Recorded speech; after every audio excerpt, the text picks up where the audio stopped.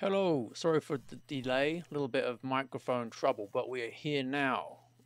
Me and Dr. Oberlard, ex Eton, ex Oxford, taking you through some important texts that we feel neglected in today's academic climate. And we're continuing with a lesson on Timothy Gordon's case for patriarchy.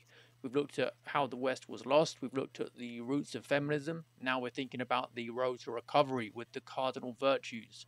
Dr. Oberlard, great to have you today. Same here, same here. Glad to be back. Hope you had a lovely Christmas period. Yeah, you as well. You as well. I have, and yeah, it's been great. Excellent. So we'll begin with our prayer and then get into what the cardinal virtues are and why they matter so much to anybody looking to become a good man. Let me bring this forward and then everybody at home, please do join us.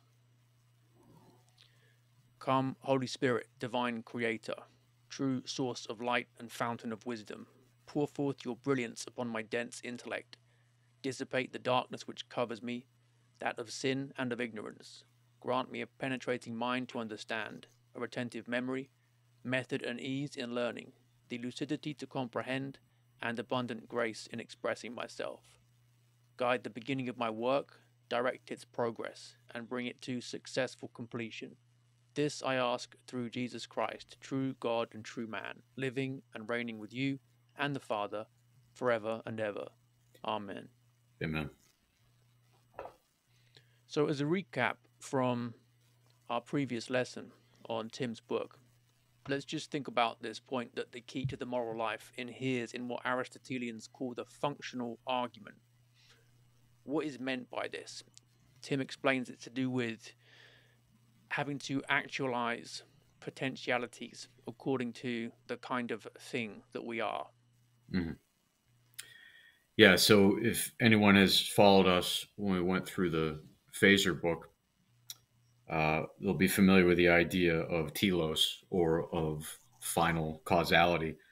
So, this is the idea that a being has a direction or a purposeful nature that is built into it, and as you said, having that potential become actualized constitutes the what is good for that thing. So, what is good for a dog or the final telos of a dog is not the same as that of a human.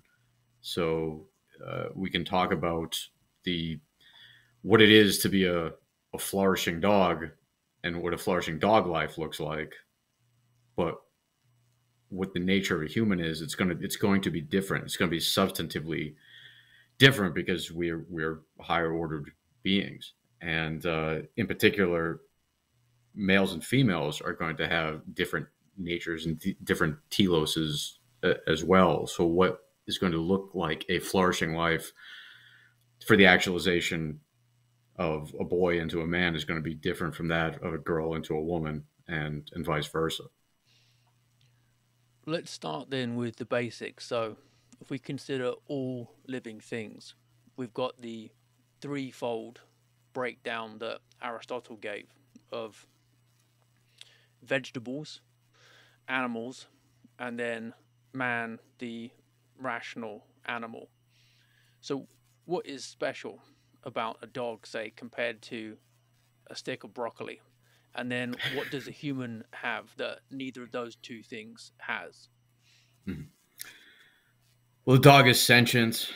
The dog has animation to it in ways, and motility in ways that the stick of broccoli doesn't.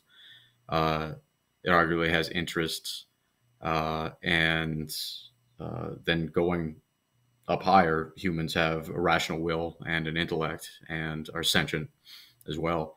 And we can conceive of things like God and start to talk about things like rational elements of God. We can talk about a priori mathematics. We can contemplate, we can have discussions about higher order things. Yeah, that's really well put. So, we are animals, but we are rational animals. And that's what being made in the image of God really means. We are possessors of intellect and free will, which means that the kind of creature we are is ordered towards knowledge and towards virtue, those two things. So, dogs, for example, don't concern themselves with algebra or poetry or with music. Only Mhm. human beings do. No other animal has a culture either, Mhm. because in human beings, education is the work of transmitting culture, and it doesn't come to us through our instincts or genes alone. It's a work of the mind or of the intellect. Now, everyone can see that unless they are insane, looking around at the world around us, that human beings are unique. But there are some people who don't feel comfortable with this idea that there really is something special about us metaphysically. But that's all really that the image of God is saying: knowledge, free will. Certainly, yeah, and I think in particular in the later 20th century contemporary philosophy, there's been such an effort to want to muddle that distinction in kind and keep applying the Sorites paradox, the paradox of the heap, where the grain of sand, I add a single grain of sand, and I keep iterating that until I have a pile of or a heap of sand. And the whole point of that paradox is that, well, there's some, there's vague boundaries in the world conceptually or metaphysically. So you have folks like Peter Singer trying to just double down on that Sorites paradox, on the distinction between man and animal, and say, really, there is no distinction in kind. It's just a difference in degree. And then once you can muddle that boundary, now you have things like bestiality or valuing of whatever, um, insects over people, if you run it long enough. So Yeah, right. And speech is not the thing that makes us human, it's rather a sign of the fact that we are rational, because mhm. alone among all animals we can grasp and manipulate abstract concepts and know some truths as being necessarily true in all possible worlds, which is not the kind of thing that has any evolutionary purpose or reason to come about. So this isn't some kind of God of the gaps argument where we're saying, well, I guess that purely materialistic evolutionary processes haven't yet explained the human capacity for abstract thought and the fact that we have free will, but maybe one day, um, Mhm. who knows, they will. This is a God of the gaps argument. No, it's not that. It's metaphysically impossible in principle for the intellect to have arisen through purely natural processes in a materialistic way. Yeah, and what's more, we require that type of abstract thinking to even get a theory of evolution off the ground. So it ends up becoming a category error to try to collapse all of our abstract and a priori concepts into an evolutionary reductive account. Yeah, the argument from reason developed by people like Alvin Plantinga, who have said that if it were true that all our thinking was uh, merely due to physical cause and effect and evolutionary processes, that would undercut our ability to even articulate such a theory. Yeah. So, what we mean then by the functional argument is that human beings are ordered towards virtue and knowledge, and that's where the importance of the cardinal virtues comes in. These aren't things that you're going to teach to a cat or a dog or a zebra or a badger, whatever it might be. Pick any animal you want. These things aren't going to apply. And Aquinas makes a big point of quoting this verse from the Book of Wisdom: temperance and prudence, justice and fortitude. Nothing in life is more profitable for mortals than these. And this is the passage that Tim also points to in his explanation of them. Mhm. And it's amazing that all the virtues reduce down to these four, called cardinal, Latin cardio, the hinge. Everything Mhm. hinges on these. So think of them as being like a door to all the others. Yeah, yeah, it is. I think the correct account, and yeah, they end up being like meta virtues that coordinate the other virtues. I wasn't told anything about any of these. through my school or university lessons or lectures. And yet, these are the most important things to know about for a human being. Pretty much the same with myself as well. Yeah, I mean, I think there might have been a very cursory reference to them, but once again, it's like that's yeah, the ancients thought these things. You know, Stoics had some ideas too, and that's just on the shelf collecting dust, and we've moved on from there. Yeah, even the idea of virtue for some people sounds kind of quaint because it suggests that there's Mm. one way of behavior which is really better than another, and there is a Hmm. correct way for a human being to live. Yeah, and that runs contrary to the relativistic, hyper tolerant world that we're in right now. So let me put a question to you then. Why can't I make my own cardinal virtues? How come these four apply to everyone? Why can't mine be things like being really good at seducing people, earning lots of money, and winning any argument I'm ever in? Why can't I say that I have different things that I really care about and matter most to me?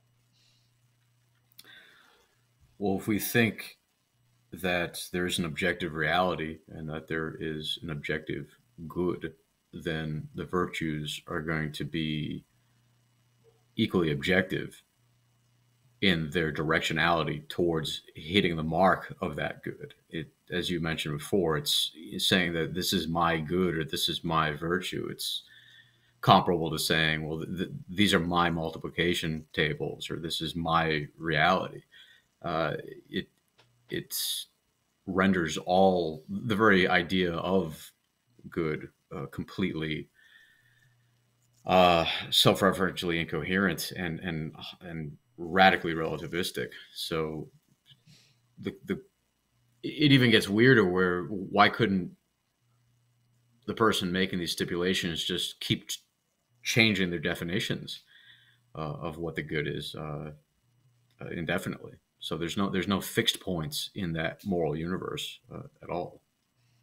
I like the idea of fixed points because not only in Greek, but also in Hebraic and Arabic as well, the word for sin in all three is actually a concept coming from archery. It's about hitting the mark.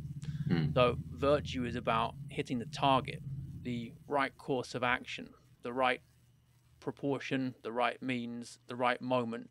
It's that bullseye. And the virtuous man is a good aim, he's a good shot. So it's a mark that is the Hmm. same given what human nature is, because we all share that one human I, nature and we're trying to bring it to full flourishing. That's what virtue is. And the word in Latin is actually, in its root, to do with not just strength, but man. So if you lose the understanding of virtue, then you also lose the understanding of what makes a man, what makes a strong hmm. man. I like that. I like that a lot. I hadn't heard of that with the first things you mentioned with respect to the Hebraic, but yeah, that's excellent. Good for you as a ex-military man to have virtue as marksmanship. Yeah, yeah. These things formally and functionally end up becoming very close. Yeah. So let's just deal with a question that is important enough that Aquinas thought fit to address it in his work, which is: are there really only four cardinal virtues? People who've looked at Aristotle's Nicomachean Ethics will see that he lists 12 different virtues, but we're talking about just four. So Aquinas thinks about the objections and says, okay, first one, perhaps prudence guides and regulates the others. So actually, it's above them. There's really just one super virtue called Mm-hmm. prudence. Plato was always after this like unifying virtue, a bit like in Lord of the Rings when you have the one ring to rule them all, bind them. Mm-hmm. Objection number 2, Aquinas considers the view that practical reason and right appetite, as Aristotle says, are really the two things that set the moral virtues in order. So it looks like we've only got two things that are really cardinal. Objection 3, okay, we've got some virtues that aren't the cardinal ones, but even then we have some that are more important than the others. So what are we going to do about them? We can't say they're just equally unimportant. We have to rank them somehow. So they seem like they're up there. They seem like they're somehow principal ones. And having looked at all these three, he says, no, with respect to reasoning itself, prudence is the principal virtue. But with respect to bringing something else into rational order, we need the other three. So prudence only applies to the act of reasoning. But the other three are actually about bringing other things, not reason itself, into rational order. So this is why he says that justice relates to our external deeds, what we actually bring about by our will. It puts them in order. But if you're going to do this, if you're going to bring something about, you run into difficulties. Because let's see that prudence has said, okay, you need to do this particular task. But maybe you feel particularly lustful in that moment and you want to do something else instead. And temperance has to say, no, we're not going to do this. Instead, we have to stick to what the right course of action is that prudence has decided. So temperance resists whatever goes against reason. But you also can get the situation where your reason is asking to do something, but you don't feel up to it. You recoil. Maybe you're scared, for example. You're put off by fear of death, or it could be fear of hard work. So fortitude has to harden your resolve, whereas temperance dampens it down, fortitude has to harden it. So in a nutshell, that's Aquinas' account of why we need these four things, and we can't reduce them down to 1, 2, or even 3. And the replies to the objections are quite interesting. So number 1, if prudence is the only thing that really matters, he says, how come we get among the other virtues heads? So they are foremost over particular kinds. So temperance, for example, heads up abstinence, sobriety, chastity, purity. And we get that with the other cardinal virtues too. For objection 2, the idea that you only need two things, practical reason and right appetite, he says, no, there are three ways in which desire must be made right. We've got justice, temperance, fortitude. These all have different jobs to do. And then for the third one, yes, he agrees. There are plenty of other virtues, but ultimately they all come back to these big ones. Just like you can have a tree with many smaller branches, but they're all connected to big boughs. So that, I think, is the most useful way to think of the cardinal virtues with a tree image. So the 12 that Aristotle lists, for example, and there are in fact far more than 12, but even if we just take his 12, they all connect to the big branches of the cardinal virtues. Interesting to think about that, isn't it? So there's this dream of getting them down to only 1, which Plato had. Aristotle thought 12, but logically 4 is the way to go. I like that way of carving things up insofar as, yeah, he can explain how they all connect, and there is a subordination of the other ones under the main 4. Yeah, and among the main 4, prudence is the boss, as it were, because it relates to the act of reasoning itself. But to be able to bring things about in accordance with reason, we still have to act with justice, and we have to have temperance and fortitude to control things or dampen them, but also to bring them up. It's funny. I had a thought as you're reading that as to what one of the main problems are with mainstream academia. It seems overly focused, or at least academic philosophy, it seems overly focused on the prudence aspect of things, but takes no account of the other 3 virtues. So it's there's a lot of idealization of this is how people would behave in an idealized world. But okay, yeah, fine, but how are we going to get them? How are we going to get people to behave that way? And it's like, oh, well, we'll just have more and more laws that impinge upon people. It's like, well, Mm. there's another way to do it. Is you could try to foster virtue in the citizens, and that could be a way to satisfy those prudential ends. Yeah, it comes back to the point made at the start about man being a rational animal because you've got the passions which need to be trained, and virtue is a kind of cultivating. So it's all very well deciding what the right course of action is, but then you actually have to bring it about. And then you run into the messy reality of what a fully embodied human being really is. And it's not just some abstract solution to a logic problem, it's somebody who has fear, for example, and desire to do all sorts of other things in the moment than the right course of action. Yeah, and that looks like a judgment, right? That looks like saying that that person or way of being in the world is better than a vicious way of being, and that ruffles feathers. Yeah, exactly. It's elitist in that it's saying that this is human nature and this is the best way to act, and you're wrong if you think otherwise. Mm. Yeah.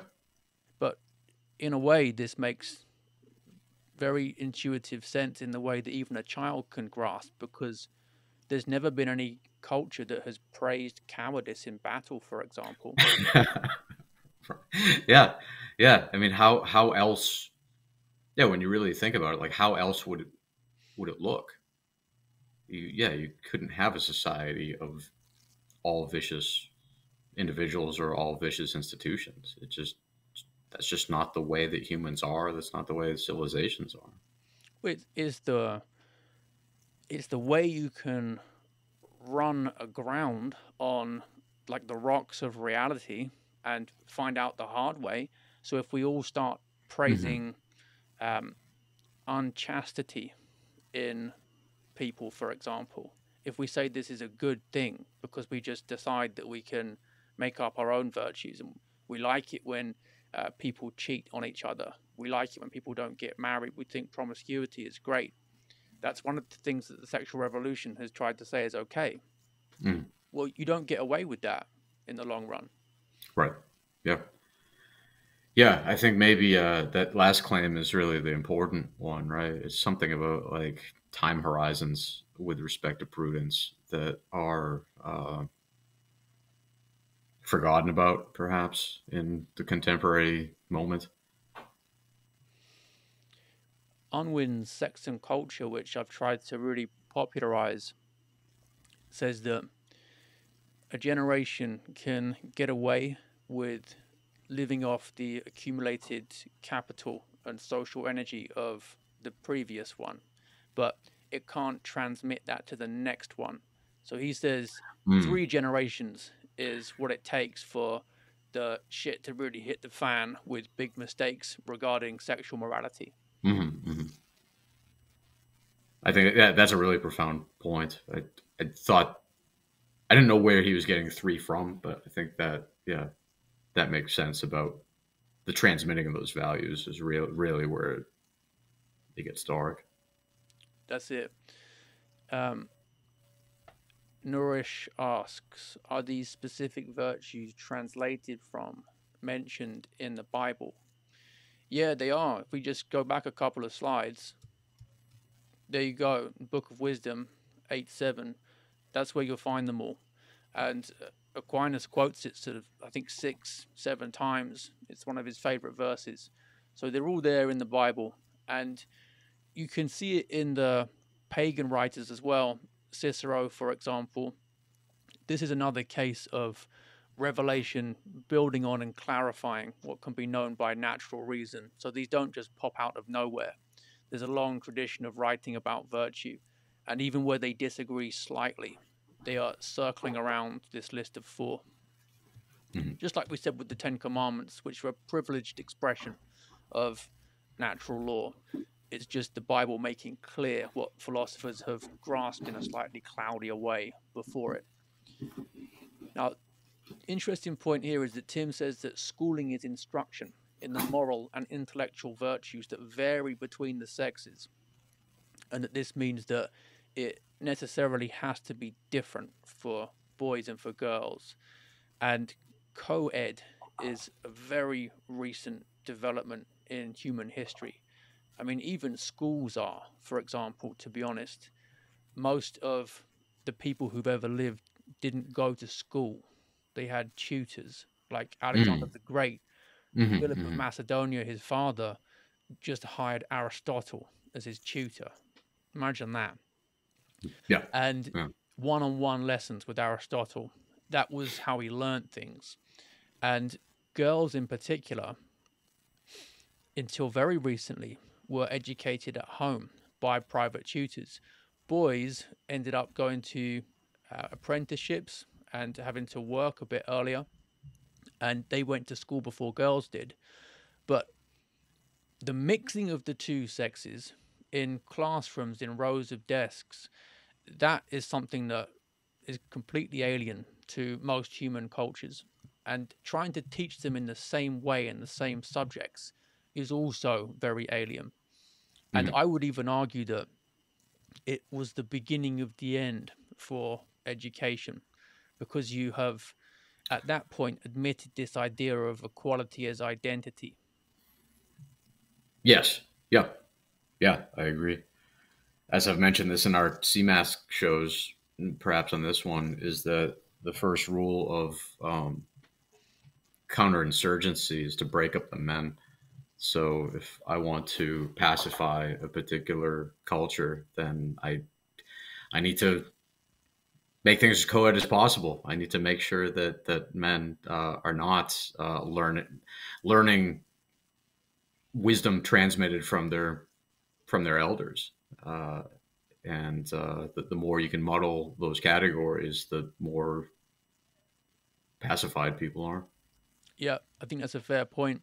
And what you what you get, I think, in particular, is an environment that is bad for boys, especially when you have co-ed, because they're Yeah, expected to yeah. behave a bit like um, dampen down girls. I mean, that's the ideal modern student. Someone who doesn't ever call out, who's not particularly active, who's not going to be combative in discussion, someone who's Mhm. going to behave well at all times in a quiet, peaceful way, and isn't going to want too much competition. The general move in education is to remove competition and everyone have prizes. Yeah, I think that's largely a function too of just the physical space, right? It's very sedentary. It's in rows. It's people uh, raising hands. It's not out on a. It's not co-ed, but they're all out in the woods chopping wood or on a scouting mission or something like that. You know that's not normally what we think of when we think of co-ed education. We think classroom sedentary. Right. And girls do better than boys in modern educational institutions, right up to university. Mhm. So it suits girls better than it suits boys. Yeah. So there's no male cardinal virtues, though, and no female cardinal virtues. Is the Hmm. Hmm. same for everyone. So, what do we mean when we say that there are different moral and intellectual virtues for the two sexes? Like, there's no male prudence and female prudence. So, what's going Hmm. on here? Well, it's that we're still, yeah, they're not particularized to the particular biological sex. Rather, the biological sex, in virtue of what their nature is they're going to realize these virtues differently. So they're not indexed. They're not same way with like rights claims or duties claims. You know, they're not particular to the the particular person. Rather, it's just that they're realized differently through different what the person is. Yeah, I think that's a great way to put it. So, it looks different in a man compared to in a woman, even though it's the same thing, because a man is different from a woman. The way I've heard it explained is that each sex inflects the same virtues differently. And because what defines a man is the potential for fatherhood, and what defines a woman is the potential for motherhood, fundamentally, the virtues are centered around those two roles. So, with the man, for example, prudence is largely to do with leadership of a family. Yes. Yeah. I don't think that's covered much in schools, though. Oh gosh, I mean, I don't. I in maybe certain pockets. Maybe I would have said maybe at like an Eden or something like that, or West Point, but probably even not anymore. So I don't know where you would find the vestiges of those concepts. Certainly just in bits and pockets, but not in the mainstream at all. Yeah, well, I know for a fact that there was at least one lesson where Eton boys got taught that a man can get pregnant. So that's certainly not the case there. But many of these institutions are uncomfortable with the idea that the essence of a man is the potential for fatherhood and the essence of a woman is potential for motherhood. That's something that really upsets people. It does. I don't know why though. I mean, I don't know what could be more obvious. But maybe yes, stating obvious truths or obvious or calling out obvious falsehoods is really what education is about. Yeah, it's the fact of the matter, isn't it? You don't get to choose what makes a man or a woman. This is just Mm. something that is a given, and people don't like those kind of boundary conditions because it's a constraint on autonomy and being able to write your own story. I was going to say, mind you, also these are the very same people that will help themselves to moral relativism or moral nihilism or some type of biological determinism in the very next breath. So they're moral relativists one moment, then they're morally outraged at essentializing men and women. Why? But by what moral standard? Who cares? Right? I mean, by their own account, who cares? So we're essentializing. So what? Yeah, that game of gotcha never gets old. You're really good at Yeah, yeah, yeah. it. So, next point then we need to look at is that after the cardinal virtues, we then have three more that are added on top of them. And these are not acquired, these are infused. So there's a difference. The cardinal virtues are able to be acquired naturally, with God's help still, but naturally. Whereas the infused ones, they take us, as it were, beyond human nature. So this is more like God raising us up as we cling to Him. So just to clarify, in case anybody isn't sure exactly yet what we're talking about with the cardinal virtues, it's called cardinal from the Latin cardo for hinge, and then prudence is the habitual right thinking about things that have to be done in the moral order. Justice is the virtue which perfects the will so that we can order our acts rightly in relation to our fellow men. Temperance is the virtue that strengthens and orders the feelings of pain and pleasure, for example. And then fortitude helps us to do the right thing, even when we are, for example, afraid of death. So we do stuff for the right reason, consciously, which is prudence. We order it rightly with regard to society, that's justice. And we also have to persist in the face of obstacles, that's fortitude. And our choices have to be moderated, which is temperance. But then we add these on top: faith, hope, and charity, the three theological virtues. Now, I really like the definition that Brian Davies gives in the Thought of Thomas Aquinas of faith. It's what you have when it seems good to you to embrace what is taught by the content of Christian teaching. Faith is often talked about as if it's this weird, mysterious thing, or if it's just blind faith. Have you heard that before?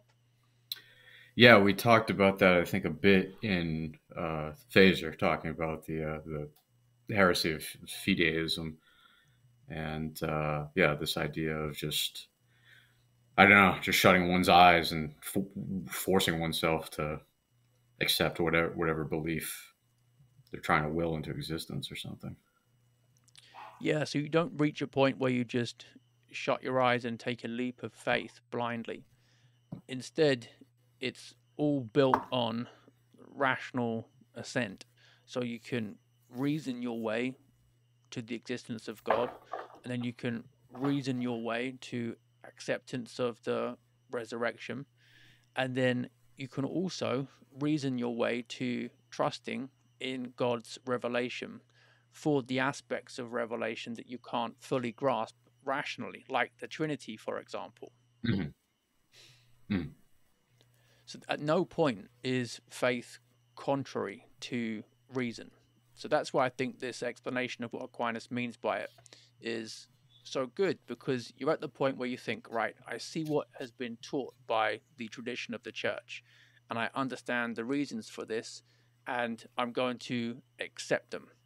And then hope builds on this, because now that you believe these things, that you have faith in them based on those rational grounds, then basically cheer up. Like, it's a big deal that this is true. Mm-hmm. Start acting like Mm-hmm. it matters and that good things are going to come to pass eventually. I think that's exceptionally crucial in the present cultural and political moment where I mean, there's so many. It's easy for people to fall into despair and to really wallow in it and to encourage others to despair. And so I think that this point about a habit of hope is really important, especially right now. Yeah, I mean, what would it make? How would it make sense for somebody to um, accept Christian revelation and yet be somehow blackpilled? Mm-hmm, mm-hmm. It wouldn't, would Yeah, it? it wouldn't. No. Uh, you can get to that point with the vision of human nature in the world that you get in the Greek tragedies, for example, which is no matter how good the first four acts of the play of your life are, in the fifth one, that's it. You're dead, and the earth goes on top of your head, and we end in ultimate chaos. It makes more sense to be ultimately pessimistic there, but the point of Christianity is Dante titled his great poem Divine Comedy. It's a comedy in the sense that it ends in order, it ends in happiness. That's Mm. what Shakespearean comedy is really about. It's about the marriage rather than the ending in death of tragedy. Comedies end in marriage, and the great Christian comedy is about Christ and the bride of the church. It's that cosmic marriage. Mm. Well said. So, charity then, the ultimate goal of man is to enjoy God, and to this charity directs him. So, you've selected this quote from Tim's book about the hierarchical arrangement of the heavenly excellences. What is the hierarchy and why? So happily Scripture furnishes us with a hierarchical arrangement of these heavenly excellences: fides, spes, caritas. Uh, I think that you need some type of ordering, right? You know, you need some type of lexical priority that is given to these, so that we don't run into the same problem that Aquinas is trying to wrestle with: is what which of these ought to govern our decision making, or which should take priority. So you need some type of hierarchy. Yeah, let's get to that page where Tim gives an explanation of why the hierarchy that obtains between them uh, is the one that it is. I remember reading through it and thinking it was important. Do you remember which page it is? It's around 188, 189.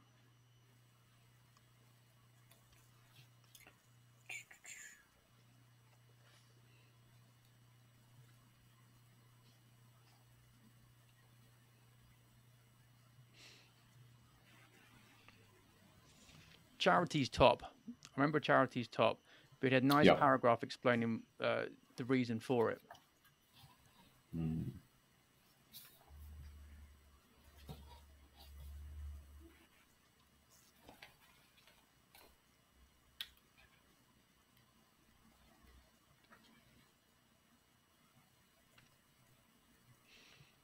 Page 187, there's a good bit. A householder's participation in the highest office of Christ, King, represents the supernatural virtue, caritas, his love, charity. Righteous men leading their households must be kingly in their distillation and presentation of paternal love. As St. Augustine constantly reminds us, this is the highest and the greatest virtue for a man to attain. In the domain of manly leadership, caritas entails the patriarchal care exercised over disciples and subordinates that unfailingly serves their best interests. Kingly love is not for the faint of heart. The concept of kingly service should not be perverted into a subordinate, effeminate capacity. Unlike the corresponding Marian office pointed at by devoted womanly caritas, the office of king equals the ultimate position of earthly leadership. Often, caritas should feel like affection. Other times, it will feel tough.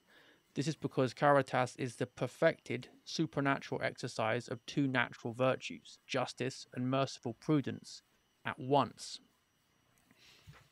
So, good explanation of how this is basically the father being like Christ to the family.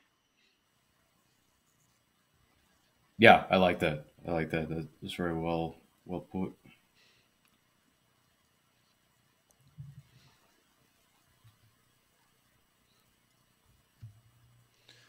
So on that note then, we had this important point that the cultivation of male leadership begins with the chaste courtship. So we just heard about the importance of the father leading the family.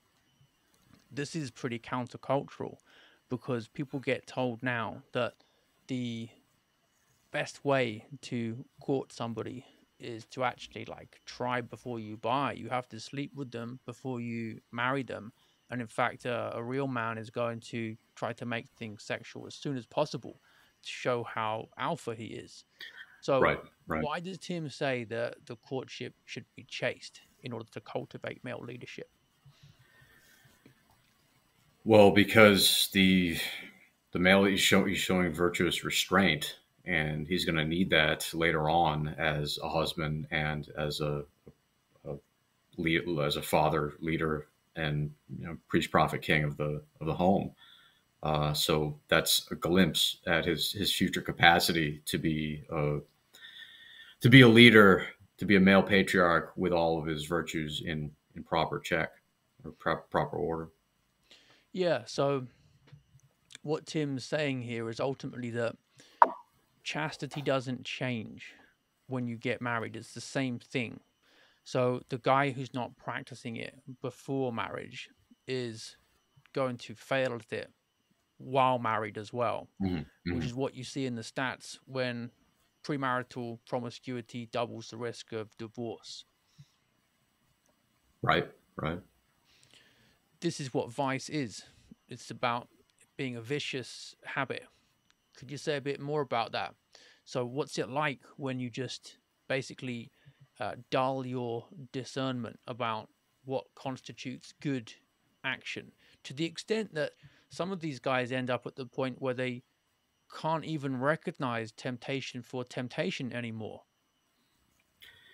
Yeah, the I think this connects up. Well, first of all, let's back up a second. Talk about vice as being a excess or a deficiency of what the proper moderate virtue is. So, in a lot of these instances, at least in the sexual case, it's an excess of the sexual appetite, and I think this connects up very much to the hedonic treadmill that that idea that we've talked about before in other book lessons, where you have a constant recentering of one's base or one's pleasure or satisfaction for particular things, and it's like a drug addict that keeps getting needs more and more high, stronger and stronger dose to get the same high. So you can imagine that applied to the sexual act and then writ large across an entire society. So then what looks moderate or what is moderate looks like Spartan to that baseline, because everything has been pulled to such an excessive space, to such an excessive amount. Let's relate that to the idea of the archery metaphor for sin. So, what happens to the aim of this guy who has basically just thrown off all inhibition? What happens to his ability to see the target clearly and to hold the gun steady, as it were, and to fire at the right time? Mm-hmm. So, I mean, this goes back very much to Phaser's quoting of Aristotle that one small error in one moment leads to a larger error down the line. So, any type of marksmanship, a simple excessive amount or very small amount of just pulling slightly a bit with your trigger finger just a little bit off is going to result in an increasingly erroneous shot every time you fire. So these errors tend to can compound quite severely the more time goes on, and in a similar way, to correct these things, I mean, the analogy that I've always heard with respect to Aristotelian virtue, it's if you have like a bent board, the way to straighten the board, you don't bend it back to center. You have to bend it past center to get it back to its correct its correct straightness. So that's why I think in a society where individuals have become overly vicious and hedonistic, that overcorrection it's going to look severe, but it needs to be severe. It can't just be bending back to center. It needs to be past center in order to recorrect the habit. And Christian tradition has always recommended these kinds of practices to men because of that. So this is the point of mortification and fasting. It's a bit like if you are training for a fight, for example, you've done some MMA. Maybe you might make things harder for yourself in your training, like do something with a weighted vest on. So when you take it off, things feel easier.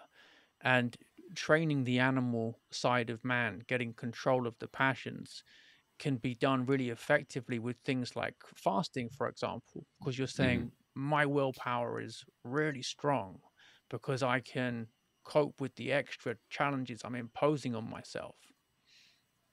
Yes. Yeah, exactly. I think that's really the value of those types of disciplines that we've all but forgotten. Well, people will talk about it in the gym, like, yeah, go heavy or go home, bro. Like, you need to work really hard, no pain, no gain. But suddenly, when it comes to the moral life and with things like, well, sex in particular, then the idea that indulging every impulse you feel suddenly becomes alpha. That's the thing they think is great. But what if you do that with food? You get fat fast. I was going to say, yeah, you become fat fast, and it's a type of over hedonic consumptive way of being in the world. It's something just occurred to me is how it is that you'll have folks that they'll within that space be very, very disciplined, Spartan with respect to nutrition and exercise for the sake of overindulging in sexual hedonic appetites. So it's, like there is a schizophrenia there, it seems like. Oh yeah, sure. You get people who will weigh their salad to make sure all the macros are right, and then after they finish their salad, they'll go and masturbate. Yeah, it's the it's a schizophrenia of appetites. Right, that's a great way to put it. I think that's the phrase for today. Schizophrenia of appetites. Pleasure when it comes to eating is something that we've all got to learn how to control, or you won't get your ripped six-pack abs, you won't get the image you want. But pleasure when it comes to sex is something that we somehow just indulge in because there's a different rule for that one. Yeah, and often the first thing is used as a means towards the second thing. Right. Yeah, you're right. There's a good connection between the two.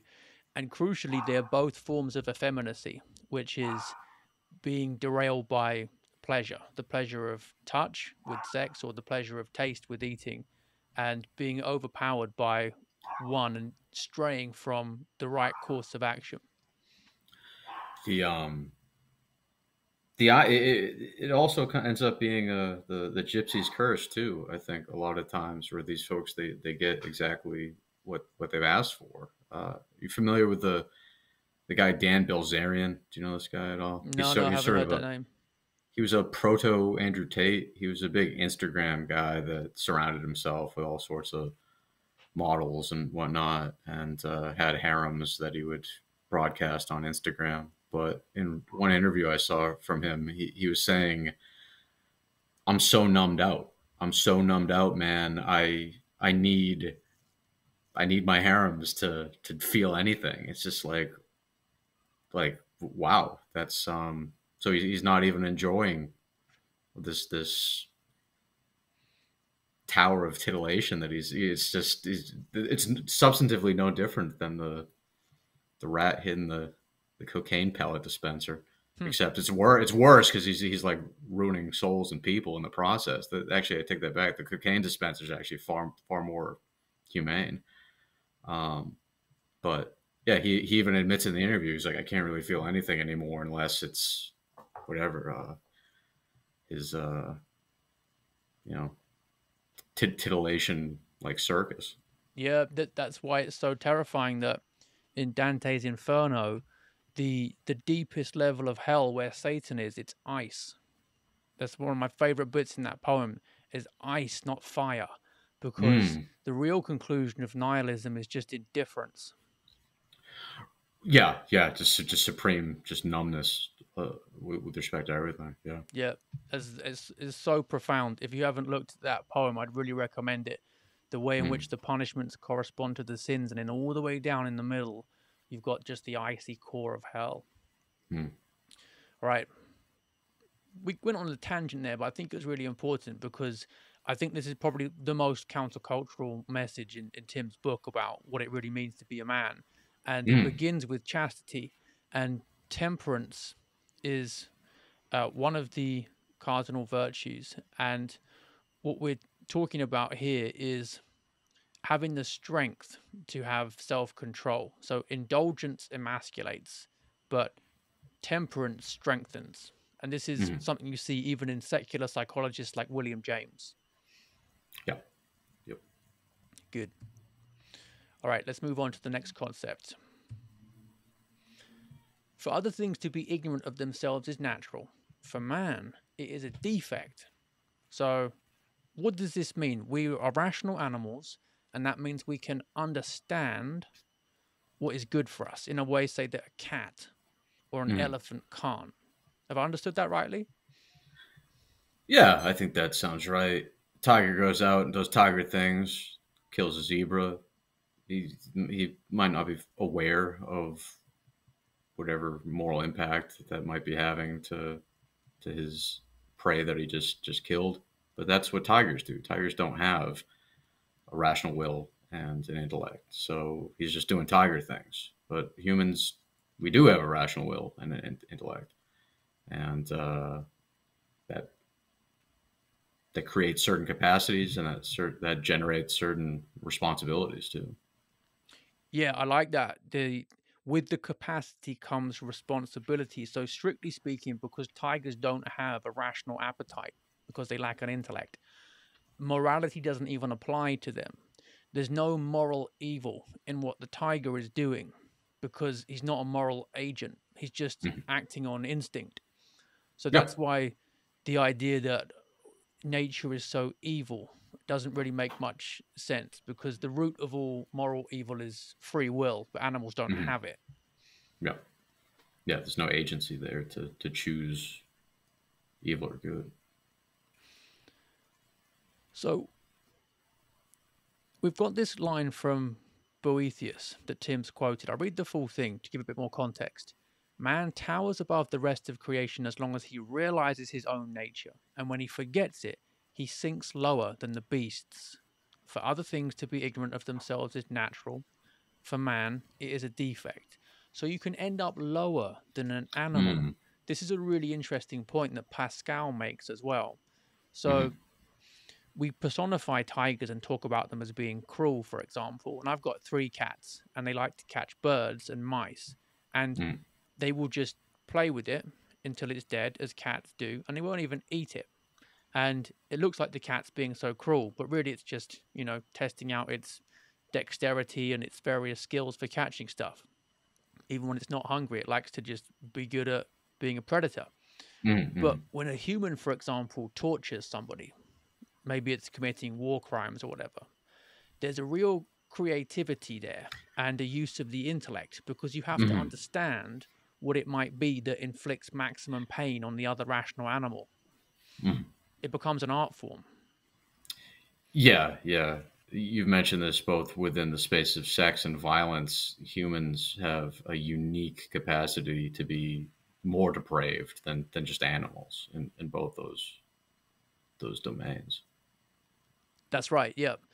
Which comes back to the point that, for me anyway, is one of the most profound concepts I've got from Christianity that I have never heard articulated anywhere else, is that the devil starts off as the brightest angel, and precisely Mm. because of that, he has the Yeah. potential to end up as Satan. So Lucifer, light bringer, when perverted, ends up as Satan. That's why the medieval theologians said the corruption of the best becomes the worst.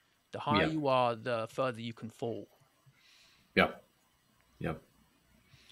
So the man's greatness also, like, logically entails his greater potential wretchedness. Hmm.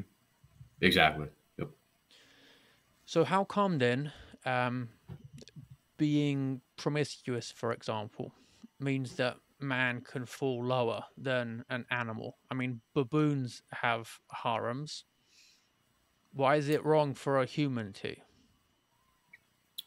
Well, baboons, yeah, baboons don't have as much at stake, I would say, riding on their behavior as humans do. I mean, we just have so much more entailed with respect to that management of that behavior. I mean, we can build or collapse civilizations based upon this act, whereas baboons they're just going to be doing baboon and bonobo things in little groups, and that's all they'll ever rise to, or all they'll ever fall to, and it'll look generally the same. Whereas, yeah, as you mentioned, Unwin before, with just Mm. a couple of generations of that behavior being normalized can ruin absolutely everything. Yeah, exactly right.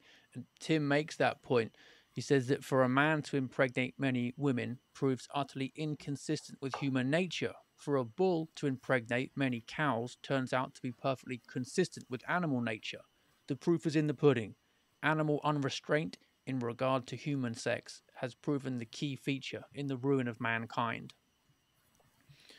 So monogamy fits human nature, promiscuity doesn't, because we're a different kind of thing than baboons are.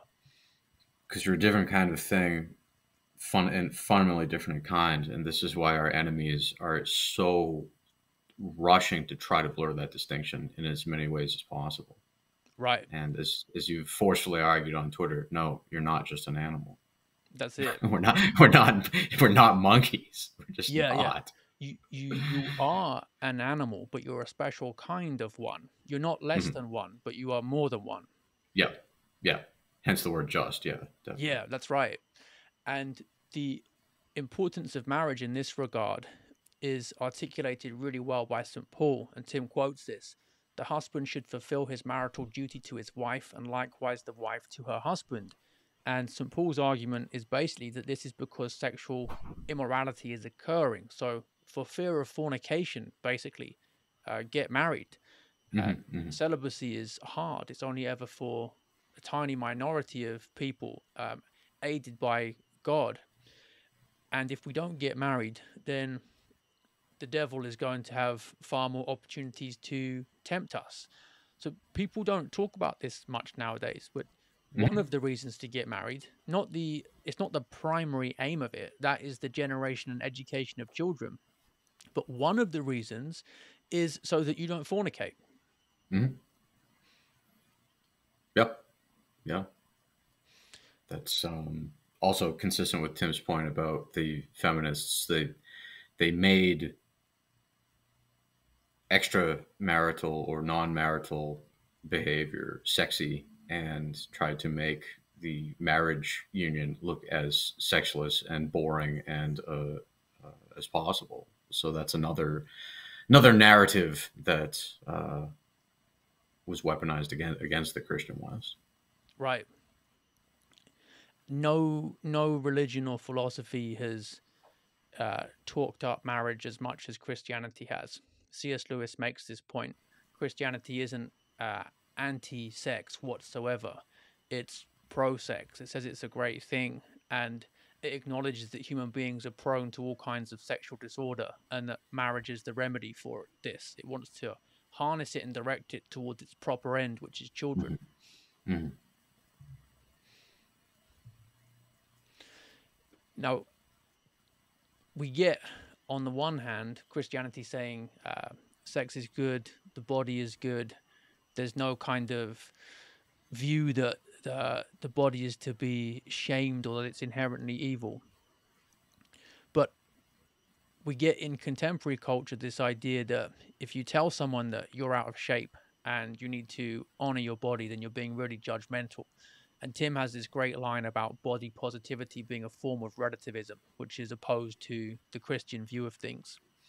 Mm-hmm. What did you make of this moment in the book? It really stood out to me. Yeah, I thought that was spot on, and it just reminded me of all the body positivity movement. It's not only relativistic; it's also incoherent because these folks they can't figure out whether or not obesity is healthy or whether or not there's no such thing as obesity and it's just a social construct. So they can't like this is actually like a big debate within the body positivity movement that they can't figure out which position to defend because they can't defend both. So it's either there's no such thing as obesity because it's a social construct, or there is such a thing as obesity. It's just healthy. So it's they're stuck again in postmodern world. Yeah, that's another good gotcha moment on the conceptual level. This is what happens when you let an analytic philosopher loose on all this conceptual I know. incoherence. Yeah.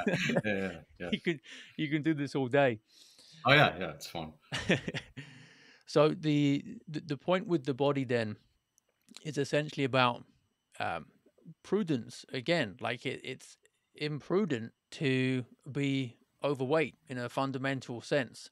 Like you're not doing yourself justice or your family or wider society. So a healthy body is like a tool that you can use in various ways that benefit the common good, like first within your family, but then beyond that as well.